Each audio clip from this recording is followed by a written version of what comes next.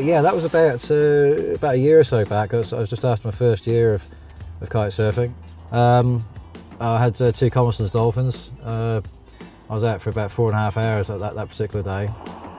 Certainly these two were with me the whole time. Yeah. Very inquisitive, very playful, very interested in the board and also the kites. If the kite's in the water, they will go up to the kite and nudge it around quite a bit. Yeah. I was just having a break, and it's quite shallow water out there, so I was able to film them underwater. Yeah. Robert John Wilkinson, 43 years of age, and works as a helicopter mechanic for British International Helicopters at MPA. The islands have a heritage of sailing out of necessity, really back in the old days. You can see from some of the wrecks, like the Lady Liz here, again that was the main mode of transport back in the 1800s. I certainly get quite a kick out of having something which is wind related or wind powered. You're not burning any petrol or diesel or anything, so to really enjoy yourself. Look at some of the skyscapes we get here. I mean, you sort of get a pretty decent day or quite a stormy day or a beautiful day or whatever. I mean, how can you not look around and not appreciate what people have got here? It's just it's quite unique.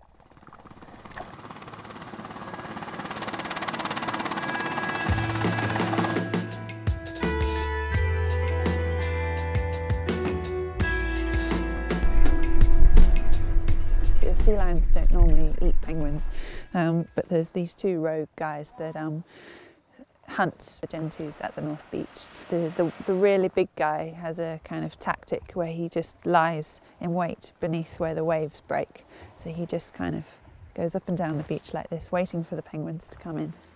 If you stand on the beach, the penguins come towards you, and the sea lion also comes towards you.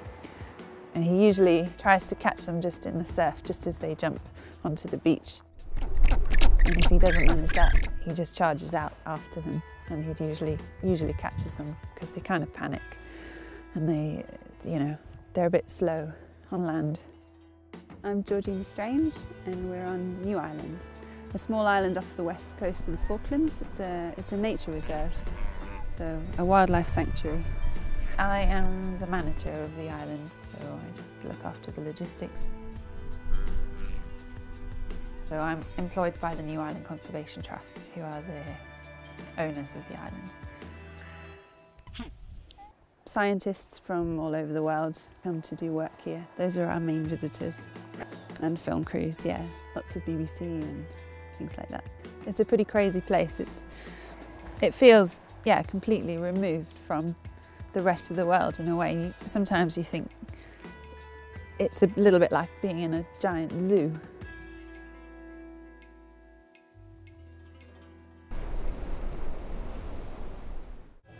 A lot of the diving around here is very memorable. I think some of the best diving, New Island has been particularly good. Some of the interactions we have with the sea lions are fantastic. Sometimes they just come and play with you, sometimes they come and give you a hard time. So we've certainly had a few dives where they've just come down and literally sort of danced around in front of you for a few minutes, and you just sit there really sort of being entertained by them. Sometimes they get a little bit aggressive, but most of the time they're just inquisitive, really.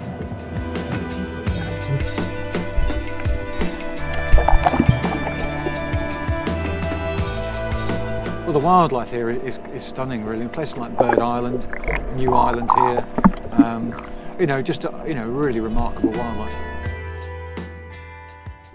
I'm the Chief Executive of South Georgia Government, so I'm responsible for fisheries management, environmental management, the history, the culture of the island, and maintaining all that sort of heritage around South Georgia. South Georgia is a very special place, I think, and most people who've been there have a great draw to go back. It's got fantastic wildlife, but it's got a sort of backdrop of mountains just coming out of the ocean, and a lot of history with the island as well, with Shackleton, the old whaling stations. Really is an incredible place.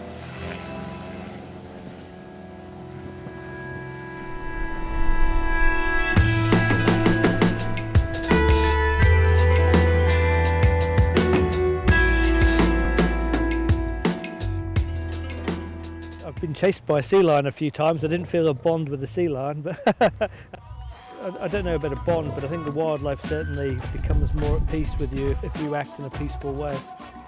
If you rampage around an island and take shots as you go around, yes, you cover a lot of ground and you might see something unusual. But I think to get the best pictures, you want to get yourself comfortable with the wildlife, sit down with it. Half the time the wildlife will come towards you and just watch.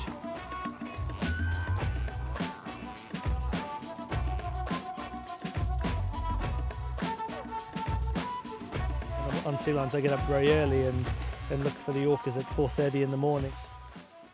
If you're sat inside and pop out for an hour, then you're unlikely to get the same photographs that somebody who goes out for 12 hours will. The Gentoo penguins are fantastic to be around because they exhibit quite a lot of character. This time of year, one of the best behaviours is one of the parents goes out to sea to feed.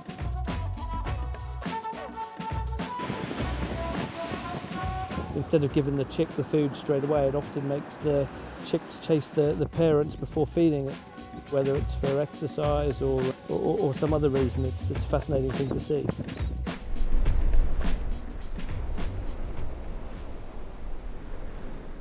You've learned to cast the fly, you just got to get it out in the water, a good length of line out.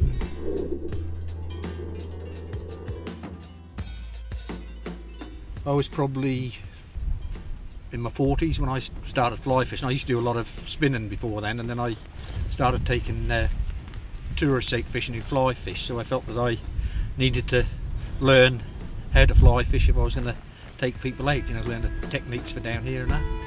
Yeah, it's a lot more sophisticated than just throwing a spinner out. In the rivers, you've got to get it in the right spot with the fish are likely to be lying. It's a sport for me, it's not a means of getting food or anything. Yeah, now and again I get into trouble for not taking them home, so now and again I take one.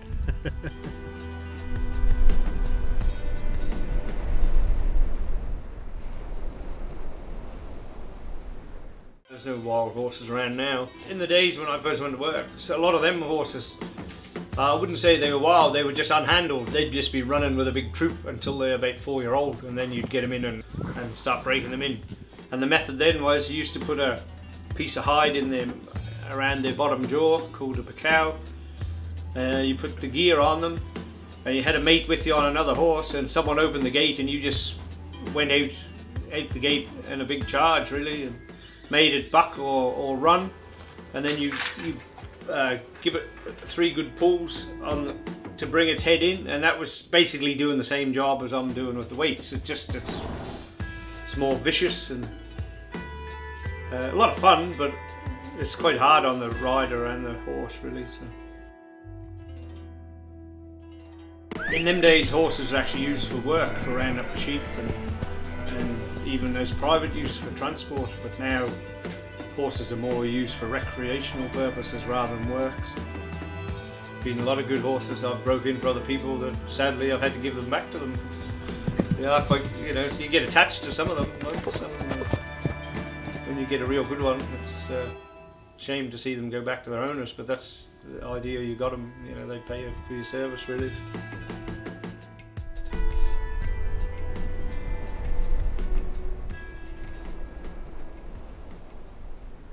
The minefields here, they peg them out so massive, the chance of them you're actually stepping on is probably quite low.